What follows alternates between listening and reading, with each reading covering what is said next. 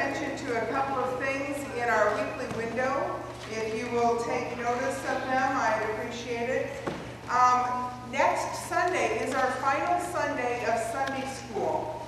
And so be sure to be here and be sure to take that opportunity to say thank you to Sunday school teachers for all their dedication this year. And then please note that Vacation Bible School information is in here. This year we're trying Vacation Bible School a little bit later. We're doing it in July.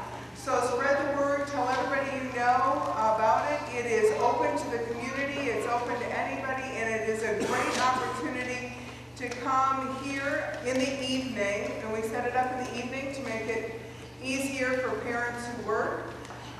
It's a great opportunity to hear the stories of our faith and do crafts and sing songs and just have fun together. So please take note of that information. Glad you're all here.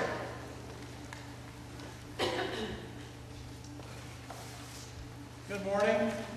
It's good to see all of you here today. A couple of announcements. My microphone just slipped off my belt here. Next Sunday is going to be our Music Appreciation Sunday, Music Ministry Sunday. Choirs will be singing. Handbells is going to be magnificent. We're going to have Jason Flash will be back with us playing the trumpet, so that'll be very exciting. So come bring your friends and neighbors, and it's going to be a wonderful service.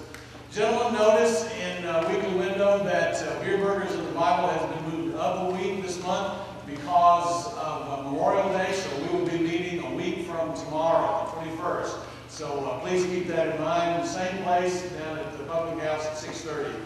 And I hope you'll take note of the article that's on the back of your Weekly Window about the book that Jennifer Bellini and Walt Romanis are writing about our 175 years here at the church.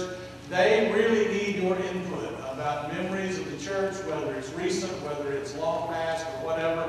And you'll notice on your Weekly Window insert sheet, there's a place for you to write those memories. So all you got to do is jot them down, put them in the offering plate, give them to me, or give them to Jennifer. She's over there. Wave your hand, Jennifer, so everybody can see where you are. Walt's not here today. But also, if you want to email them, you'll see their email addresses there as well. So please keep that in mind. Laurie, you have an announcement about strengthening the church.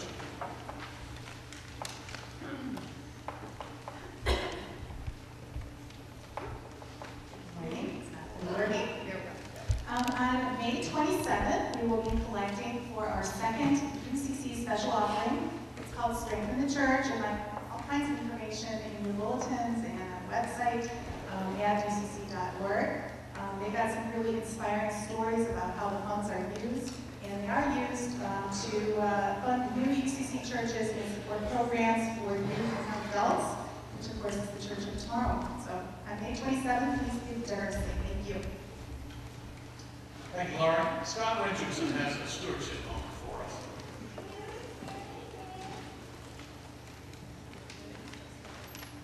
Good morning, everyone. You said a couple words, Laura, along the way, that the Church of Tomorrow. You know, John Cooper, Mary Kirkman, and I have been up here the last several weeks reminding us about all the many activities and programs, wonderful things, just a few of them actually, that our church supports through our collective annual giving. For two reasons. One, to remind us what we do here, but also to say thank you. That is an extremely important part of what we do. About 90% of our operation budget comes from our annual gifts.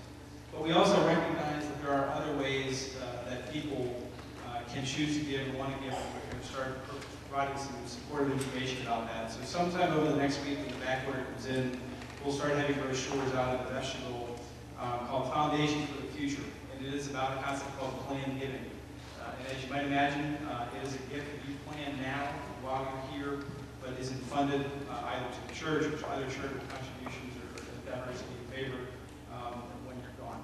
So once you take care of yourself and your family, this is a great way to leave a legacy and again build a foundation for the future. So we hope you'll find these interesting and do something proactive with what you have in this earth. Thanks. Thank you, Scott. Hope that that's something you'll consider. Any other announcements this morning? Yes, Hang on just a second. I was just calling up. I have confirmation pictures to give to all the confirmants, of which I see many are missing today. They're resting up from last week, I know. And if you are a mentor and I happen to take your picture, then I have pictures for you also. So see me to get your pictures. Great. Good morning. I just want to say thank you to the church for allowing the Northern Illinois Jobs with Justice people to meet here yesterday afternoon. It was a fantastic, inspiring meeting. Northern Illinois Jobs with Justice is an activist group that is right in Governor Quinn's face and the legislator's face to protect unions, to protect workers' rights, and to protect teachers and public employees. So go online, check them out, and thanks again to our church. Oh, you're welcome. Yeah, we posted them several times, so we'll continue to do so. Any other announcements? Then find somebody you haven't spoken to and tell them you're glad to see you. Thank you so much. If you would find the welcome book in your pew that looks like this and open it up and fill out all the information that we asked for, we would appreciate that. And then when everybody on your pew has filled it out, please pass it back to the end where you found it. If this is your first time with us here at First Congregational Church, we hope it won't be your last, and that you'll come back and be a part of all of our activities here in this wonderful place. Let's remember that guided by the Holy Spirit, the purpose of First Congregational United Church of Christ in Elgin is to seek God's truth, practice Christ's teachings, and love others unconditionally. God is still speaking. Are you listening?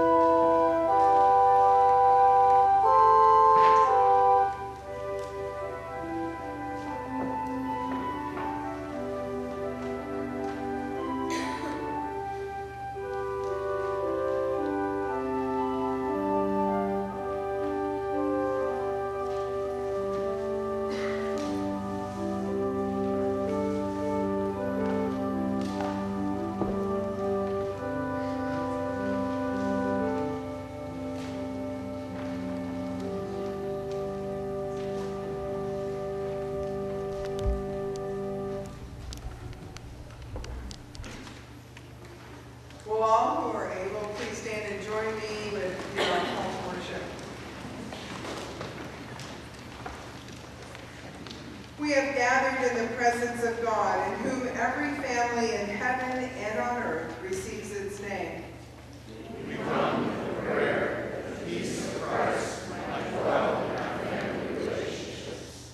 We come in the prayer that peace of God might permeate the life of the human family. May the love of Christ fill our hearts, our lives, and our world. To the glory of God. Amen.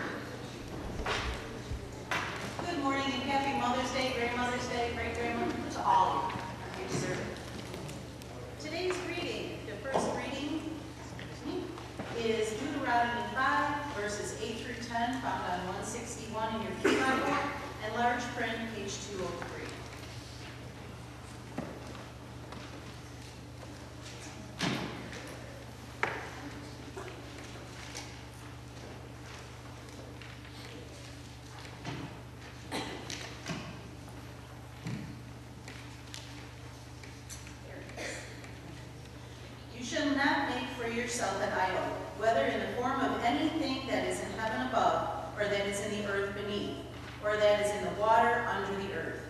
You shall not bow down to them or worship them, for I, the Lord your God, am a jealous God, punishing children for the iniquity of their parents, to the third and fourth generation of those who reject me, but showing steadfast love to the 1,000th generation of those who love me and keep my commandments. Our second reading today is Mark 3, verses 31 through 35, found on 918 in your Pew Bible, or large print, page 46.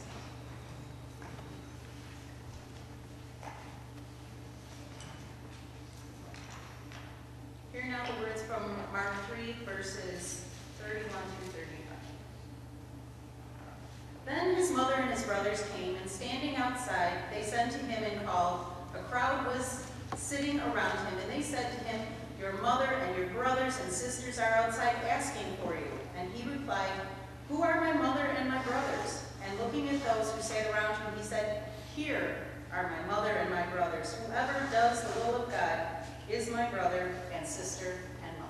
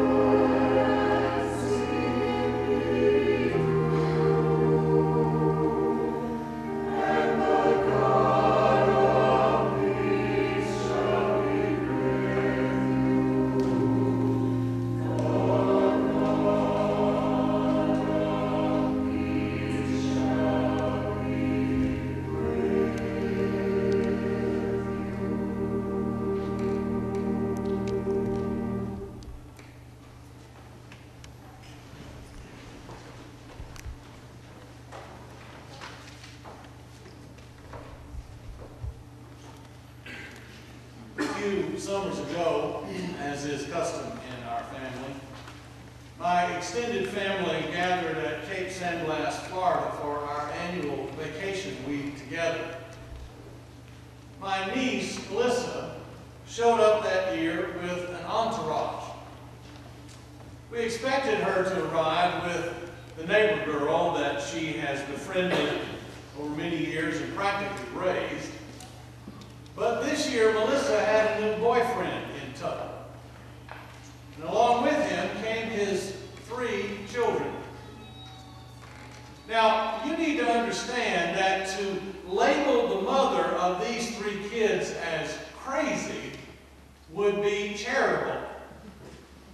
Their home life had been straight out of a Charles Dickens novel. The oldest one, a cute teenage girl, was pretty normal, considering all she'd been through. but the two boys had the words juvenile detention written all over them. The oldest was autistic, we found out, and that helped us to deal with it, but he was still a big, hulking, reckless kid who either ignored you completely or bulled his way into any situation, no matter what it might do to somebody else. The younger child, the younger boy, seethed with rage every moment. Smoldering rage all the time. He never smiled. He never spoke except to disagree or to spout venom. And he treated everyone around them as if they didn't even exist. I tried to speak to him on several occasions during the week, and all I got from him was a scowl.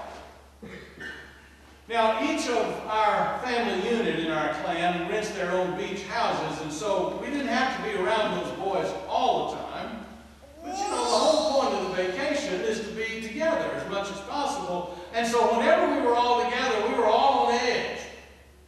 Those boys ran and ripped through the house, knocked things over, shouted, fought, and after they were gone, everybody breathed a collective sigh of relief.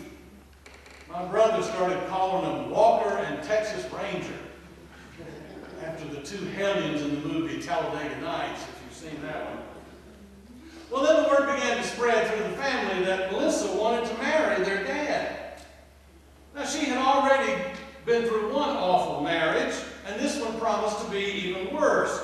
We knew Melissa always had a soft spot in her heart for children, but these were not children. They were Dracula and Frankenstein on a runaway freight train.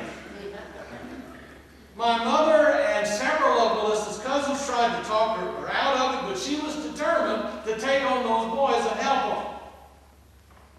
A few weeks after the vacation, Melissa married the guy, and all that menagerie took up residence in a house in Dahlonega, Georgia. I figured Melissa was now spending most of her time with those boys, either at the hospital or the local jail. Well, the next summer, we all gathered for the big family vacation again, and quite frankly, I was kind of dreading it this time. But right off the bat, I could tell something was different. Oh, the boys were still boys. You know, like all boys that age, they had all the subtlety and nuance of an avalanche. But the older one seemed like he had matured 3 or 4 years just in the last year. And the younger one, I actually saw him smile. One afternoon, my sister Pam was standing next to the door, and I saw a look of utter surprise as she stepped aside to let that younger boy out the door. And I said, "Pam, what was that all about?" And she said, "He said, 'Excuse me.'" Now, compared to the year before, those 2 words were like a soliloquy from Hamlet. Throughout the week, they were polite, they talked, they interacted with the other children and the adults. They ate at the table with utensils. They walked erect. I've never seen such a transformation in 12 months. We were all wrong about those kids, particularly me. And Melissa was right about it. She saw something in them that none of the rest of us could see. However, that doesn't explain everything. A stable home life was a part of it, of course. Some good counselors at their school was a part of it. A loving, compassionate, consistent mother figure like Melissa was a huge part of it. But there was something deeper than that. Educator Ruby Payne says there are 3 voices inside every person's head that guide our decisions and our actions. She said there is the child voice, there is the parent voice, and there is the adult voice. The child voice can be whimsical and playful, but it can also be defensive and whiny and victimized. The parent voice can be loving and supportive, but it can also be authoritarian and judgmental and sometimes even threatening. The adult voice, however, is the non-judgmental voice. It's the voice of questions. The adult voice is the creative voice. It's the positive voice. Payne claims that children who grow up in very unstable homes have to take on parent-like responsibilities long before they're ever able to handle them, and thus they never really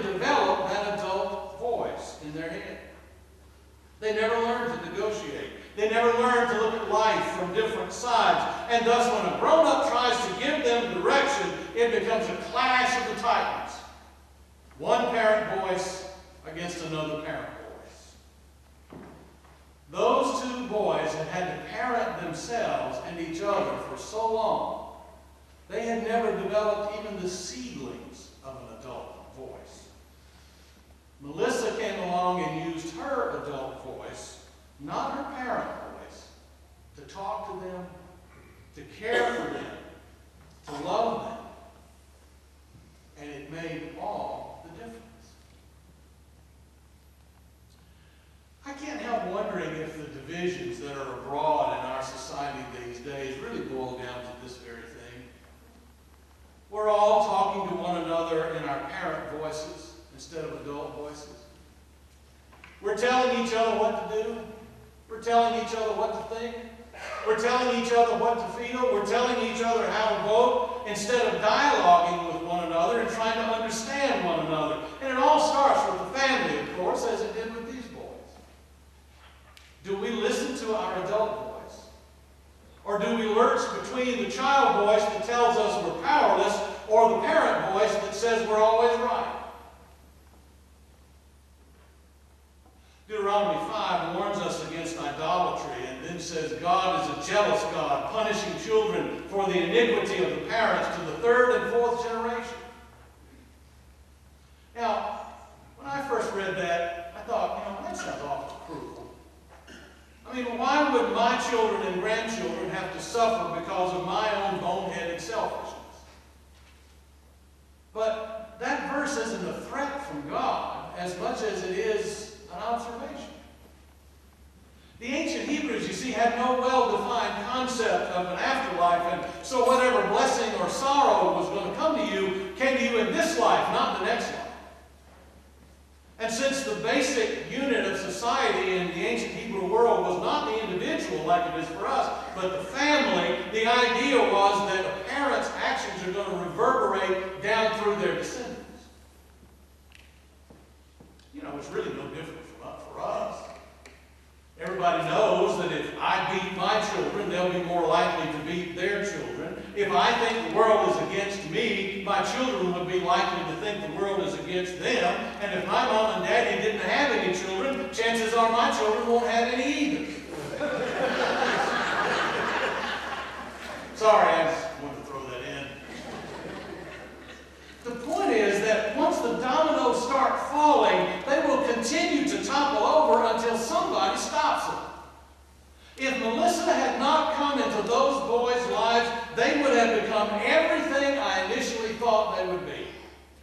But Melissa used an adult voice with them and taught them to develop an adult voice, and the chain was broken. Without the adult voice, a child will just keep on replicating the sins of the parents. They can't help it. That's all they know to do. I heard a story about a frail old man who couldn't live alone anymore. And so he went to live with his son and daughter-in-law and their 4-year-old son. Well, every night when the family ate supper together, the old man's hands would shake and the peas would fall off of his spoon onto the table, and he'd spill his wine on the floor.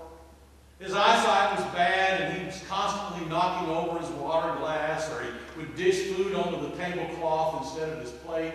And after a while, his son and daughter-in-law got so irritated with the mess that he made every night that they set up a separate table off in the corner of the dining room and served him his meals over there and served them in a wooden bowl because he was wont to often even drop the plates and break them. They said, well, in a wooden bowl he can't break. So every night he would sit over there by himself, fumbling with his food, a tear forming in his eye whenever his daughter or son-in-law would glare at him for dropping some food. And then one day, the old man's son came home and he found his son, his 4-year-old, playing on the floor with some strips of wood. And he said, what are you making, son? And the little boy said, oh, I'm making a little bowl for you and Mama to eat your food in then when I grow up. The boy's father and mother looked at each other.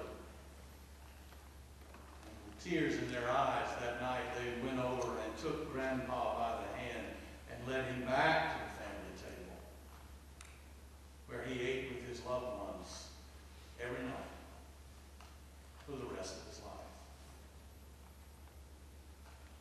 You see, that parent voice will have negative repercussions over several generations. The adult voice can produce positive repercussions for even longer than that. Melissa is creating a wonderful legacy in her family, and I pray the same for my family, and I pray the same for your family. But I also pray the same for this family, this church family, this faith family. I want us to learn to listen to our adult voice in our heads and to speak to each other in adult voices, because that's where I'm convinced the Holy Spirit speaks to us. The Spirit gives us the courage to see things from a different side. The Spirit gives us the ability to speak with love instead of fear. The Spirit helps us to reframe a problem in Christ-like ways. When Jesus' family came to see him in today's reading from Mark 3, they spoke to him in a parent voice. They sent word into the house to tell Jesus that his family's out here, and if he knows what's good for him, he'll come out. So a messenger came in and said, your mother and brothers are outside and they want you to come out. Now, Jesus could have responded in the child voice. He could have said, oh, I've been a bad boy, and my family just makes me so miserable. Or he could have responded in the parent voice, you tell my mother and my brothers if they want to see me there, come in here. But he didn't do that. He spoke in an adult voice. He put a creative spin on the whole situation. He turned the event into a teachable moment. He framed that whole event in terms of discipleship. He said, here are my mother and my brothers. Whoever does the will of God is my brother and sister and mother.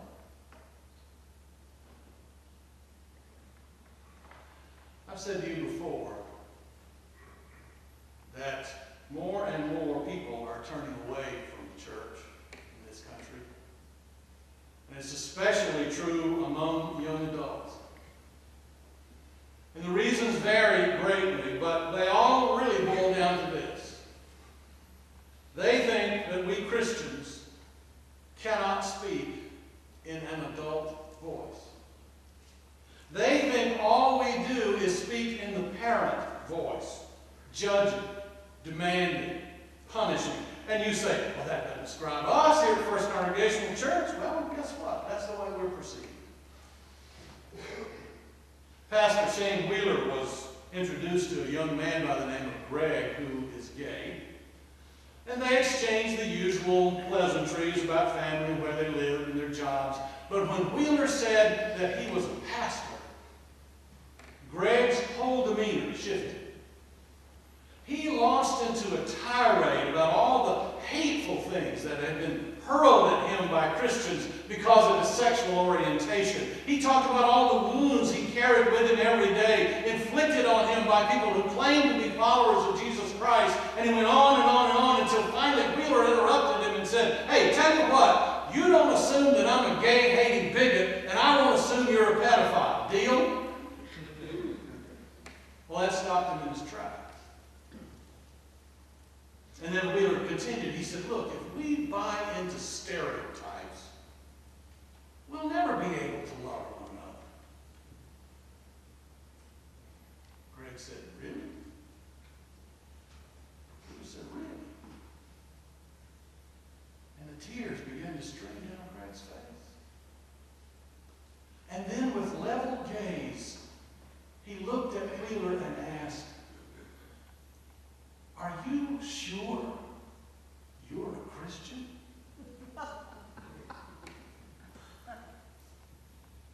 And then it was Wheeler's turn to cry. It's a haunting question, isn't Are you sure you're a Christian if you don't judge someone who's different from you? Are you sure you're a Christian if you don't condemn a lifestyle that makes you uncomfortable?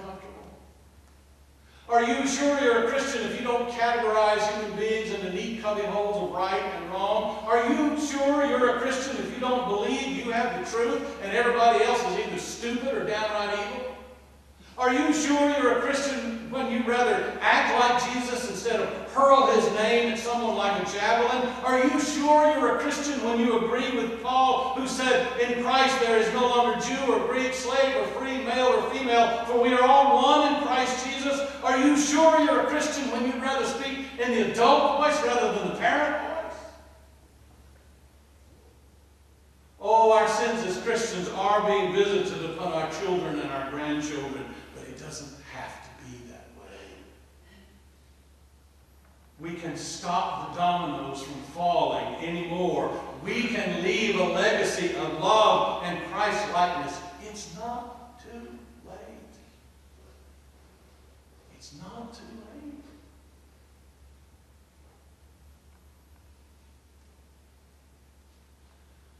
Professor Tom Long is an active member of Central Presbyterian Church in Atlanta. He tells about a poor man, I'm going to call him Ralph, who came to the church one day for some help and then stuck around. The church folks did what they could to get him on his feet, finding a place to stay, finding a little penny-ante job that at least kept the roof over his head, stuff like that. Well, then Ralph started coming to worship on a regular basis. But he wanted some nice clothes to wear to church, and so they told him, the church said, well, we got a clothes closet down here, just go in there and pick out whatever you want. And so Ralph went into the clothes closet and he picked out a lime green tuxedo. So then Ralph took it upon himself to become the church's unofficial greeter. Every Sunday, Ralph donned his lime green tuxedo and staked out a spot on the front steps of the building and greeted everybody who showed up with a hug and a kiss.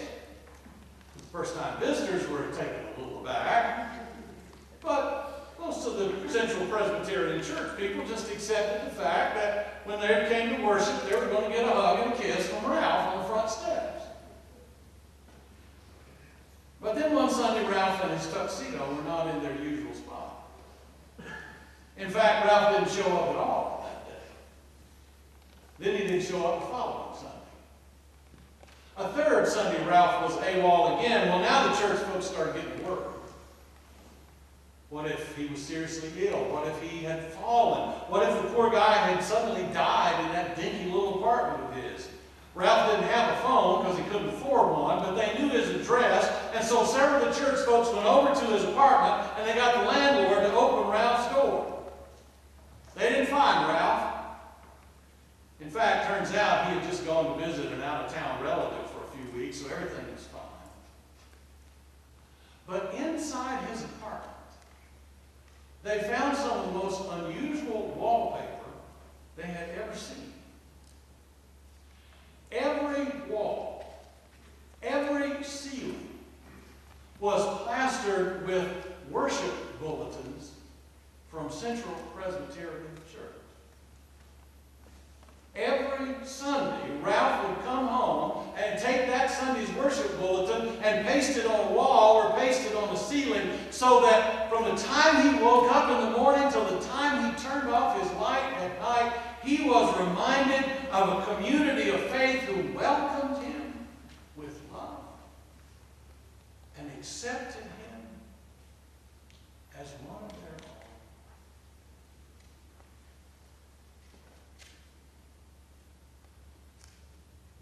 Whoever does the will of God is my brother and sister and mother, Jesus said. I want to be part of that family. I want lots of others to be in that family too.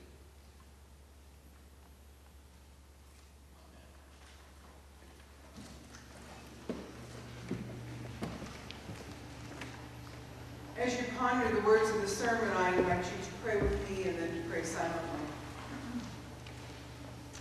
Oh, gracious God, we know that too often it's that parent voice that comes out that spews judgment, that finds differences instead of likenesses.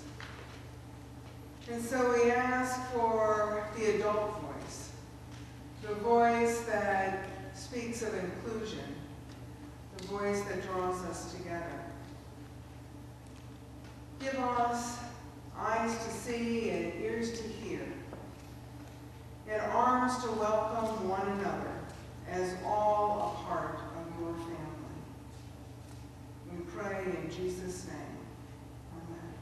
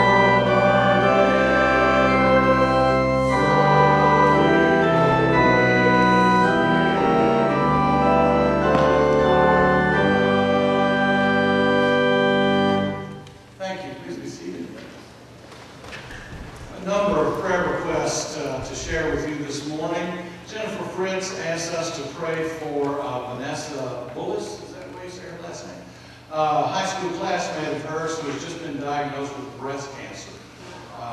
Her surgery is complete, and now she's beginning radiation and chemo treatment. So we want to pray for Vanessa. Our own Pat Lindquist fell this past week and really injured herself. She was at the 8:15 service today, so she's feeling much better, but she kind of looks like a raccoon. Both eyes are black, and she's got a gash in her face. And so, but she says she's doing all right, so we want to continue to pray for her. Kathy Turnquist was in the hospital this past week with pneumonia. She is now out and will be continuing to take treatments for pneumonia. Frank Kottmeyer's uncle Don suffered a cardiac arrest a day or two ago, and they asked us to pray for him. Helen McClure, there you are, had some tests this week. I suppose you don't have any results back from that yet. Okay, so we will continue to pray about that. And Kurt Perrin will be going in for tests on the 17th this week, so we want to pray for Kurt. The Kaufmans asked us to pray for friends of theirs, Tom Lesher, who had bypass surgery, and Vince Rich, who just had colon cancer surgery. Troy Moore's family has suffered another loss. Most of you know that his wife Nancy died a couple of months ago, and now Troy's niece, Debbie Cunningham, died very suddenly. So we want to remember Troy, you, and all of your family in this time. I have several joys to share. First of all, some of you know that Mark Velasquez, the doctors say that surgery is not needed at this time, and so we're delighted about that for the time being, he's out of the woods at least. And then our own Diana Castillo. You didn't see the article in the paper. There you are. Where's she? Is she gone to the class? Okay. Diana was named this week as the student representative to the U46 school board. So we got our folks in all kinds of places in the community. We're taking over. We're delighted that Diana is there, and we're so proud that she's a part of this church family. And then Marty Munch has a birthday. Is it today, Marty? 88 years old today. Well, you don't look a day over 102. So that's a real delight. Those are the prayer requests I have. So choir, the Lord be with you. The Lord be with you. Let's sing together as we prepare for prayer.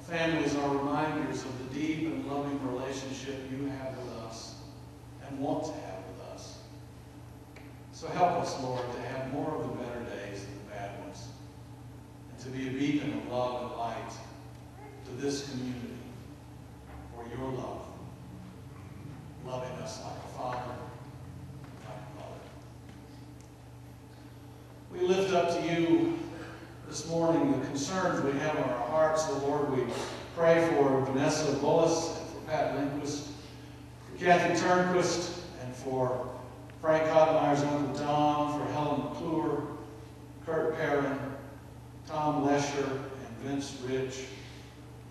We pray, O Lord, for the Moore family in in this time of their loss.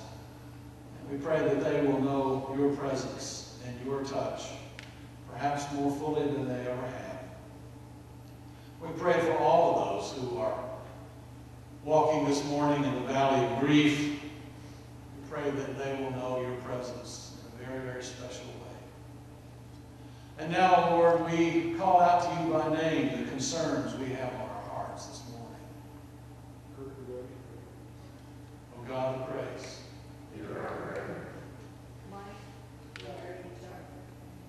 Oh God of grace.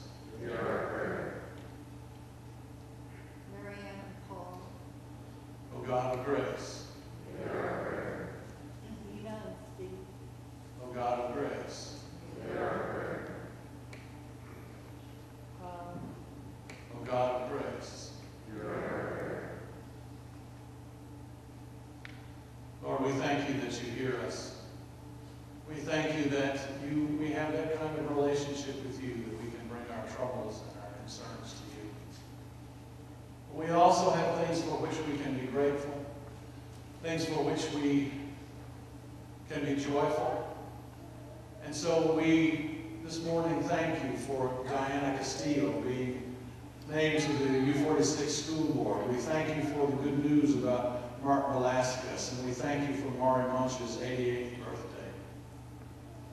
And now, Lord, we call out to you by name the joys we have on our hearts this morning. Gardening and Mother's Day. Oh God of grace. Hear our prayer. John Christie. Oh God of grace. Hear our prayer. Parents and John. Oh God of grace. Hear our prayer. Oh God of grace. Hear our prayer. Children. Oh God of grace. Hear our prayer. Oh God of grace. Hear our prayer. Oh God, there are so many things for which we can be grateful. Help us to remember them all. And now, Lord, we dare once more to offer to you the words that Jesus taught us to pray and continues to teach us to pray, saying, Our Father, who art in heaven, hallowed be thy name. Thy kingdom come, thy will be done, on earth as it is in heaven. Give us this day our daily bread, and forgive us our sins, as we forgive those who sin against us. And lead us not into temptation, but deliver us from evil. For thine is the kingdom, and the power, and the glory forever. Amen.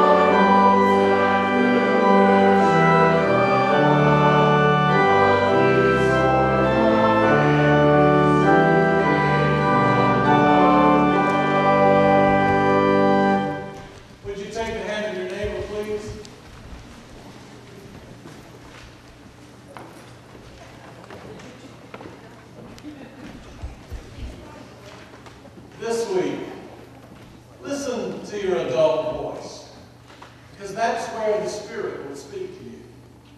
And then use that adult voice as you speak to your family, to your church family, and to anyone else you meet.